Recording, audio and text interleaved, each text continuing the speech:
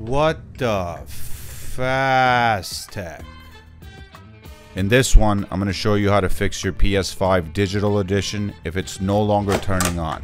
I'm going to show you how to correctly diagnose this problem and replace the power supply if necessary.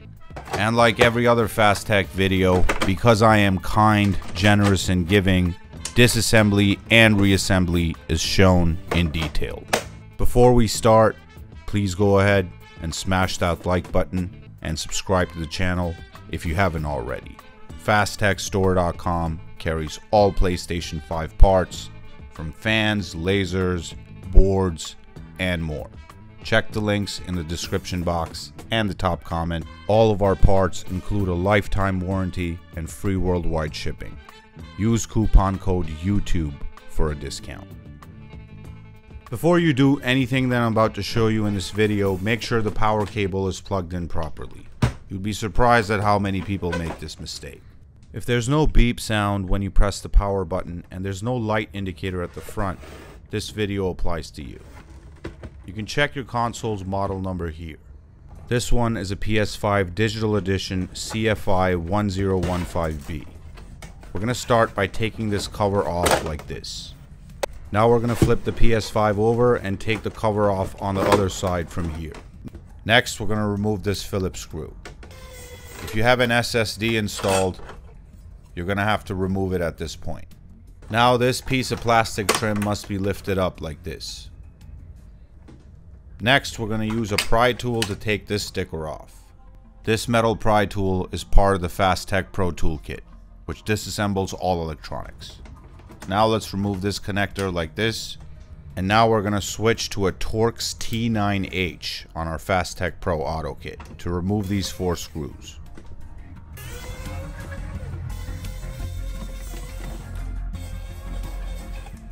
The Fast Tech Pro Auto Kit is an automatic screwdriver that's going to save you a lot of time when doing disassemblies. With those screws out, we can lift up the cover and then lift out the fan. Next, we're going to remove these Torx T9H screws. This bit is available in all of our screwdrivers.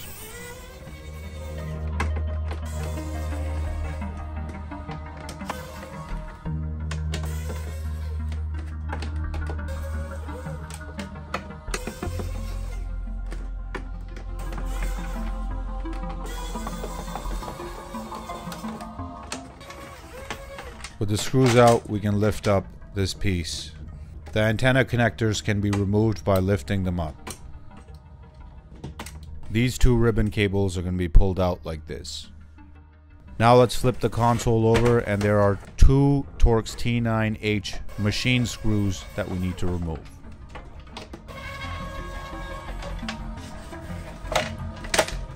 These screws are designed to go in metal.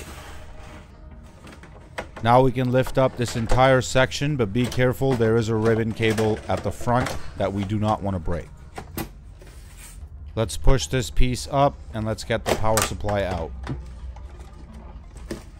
Now I'm going to demonstrate how you can test to see if your power supply is blown. We're going to need a multimeter. We're going to set it to volts so we can detect voltage. We're going to plug in the AC power cable in the power supply, and we're going to use the 2 probes to test for voltage. A non-working power supply would output 0 volts as shown here, while a working power supply should output 12 volts. This is how you find out if you have a faulty PS5 power supply. Now, before ordering a replacement, make sure you check your model number here and order one accordingly. For a 1000 and 1100 series, these power supplies will work, which are the ADP400DR, the ADP400ER, which is from an 1100 series but does work on a 1000 series, and also this one here will also work. If you have a 1200 series PS5, which is the last of the fat PS5s, you can check here once again. Doesn't matter if it's disc edition or digital, you're going to need an ADP400FR or this one here. Now that you've figured out the power supply is the problem, you can head over to FastTechStore.com and pick one up with a lifetime warranty and free worldwide shipping. This antenna has to be moved over to the new power supply. We're going to put the antenna in its place and then push it till you hear a click sound. Now we can put the power supply in like so and make sure these antenna wires are routed like this.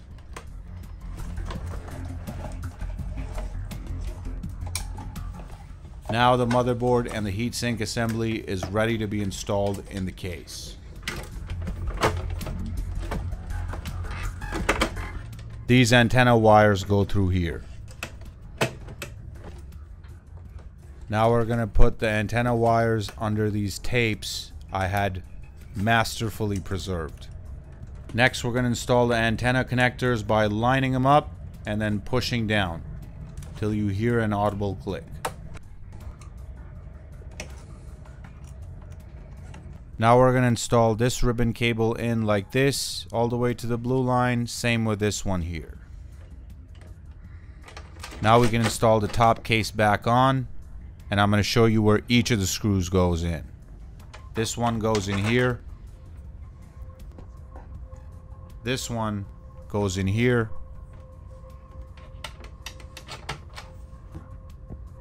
This one goes in here. This one, well, you get the point.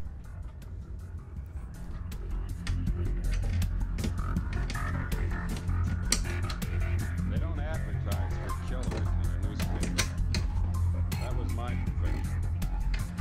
Ex-cop, ex-blade runner, ex-poet.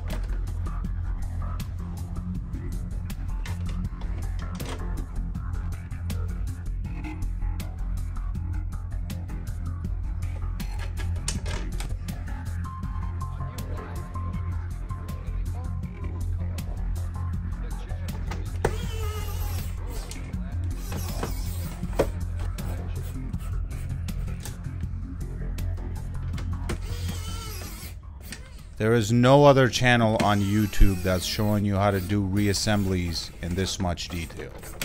So please go ahead and drop a like on this video and subscribe, as it costs you nothing, but it helps us out a lot. Now let's put the fan back in, and we're going to install the connector. Now the fan cover has to go back on. These two machine screws that are equal in length go in here and here on the right side. This screw with a plastic thread goes in here. And the shortest screw goes in here. It's important not to mix these up.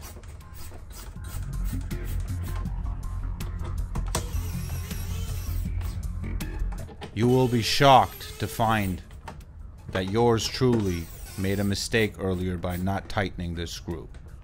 Now we're going to put the fan connector cover back on like this. This air vent grate goes in like this. The corners go in first, and then you can push it down from the middle like so. These two machine screws go on the other side, here and here.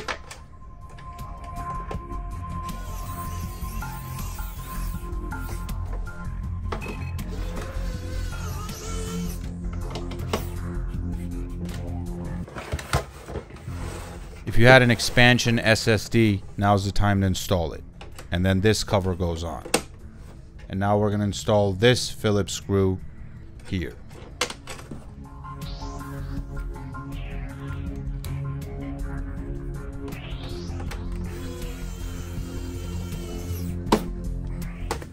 Now let's install the side covers back on.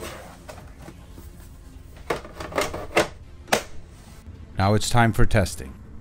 Looks like this PS5 is working as it should.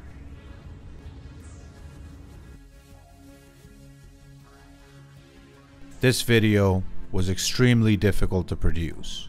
Not only because of all the detail we show that others don't, but also because while I was working on this video, I was having audio interference related issues because of the weekend's stupid show behind me at the Rogers Center. Hey, Weekend, shut the fuck up! I'm trying to make a fast tech video here. But despite all the challenges, and now being surrounded by white women with STDs, I still persevered. This is Shiroz from Fast Tech signing out, and I'll see you in the next one.